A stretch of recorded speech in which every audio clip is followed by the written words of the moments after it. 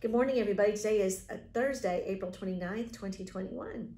And today we honor St. Catherine of Siena, who was an Italian theologian and philosopher. She is one of only 4 female doctors of the church because of her important writings and her leadership. In today's reading, Peter and the apostles refer to Jesus as their leader and savior. In the name of the Father, and of the Son, and of the Holy Spirit, amen. A reading from the Acts of the Apostles. The high priest and all who were with him arrested the apostles and put them in the public prison. They had them stand before the council.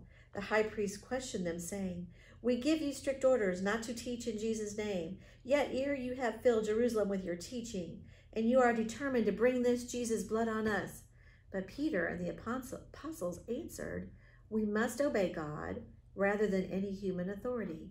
The God of our ancestors raised up Jesus, whom you had killed by hanging him on a tree. God exalted Jesus at his right hand as leader and savior, that he might give repentance to Israel and forgiveness of sins." The word of the Lord. And now let us pray to God for our needs and the needs of others, our family, our neighbors, and the world as we say, "Our Father, who art in heaven, hallowed be thy name. Thy kingdom come, thy will be done, on earth as it is in heaven. Give us this day our daily bread, and forgive us our trespasses, as we forgive those who trespass against us. And lead us not into temptation, but deliver us from evil. Amen. In the name of the Father, and of the Son, and of the Holy Spirit. Amen. And now please join me for the pledge.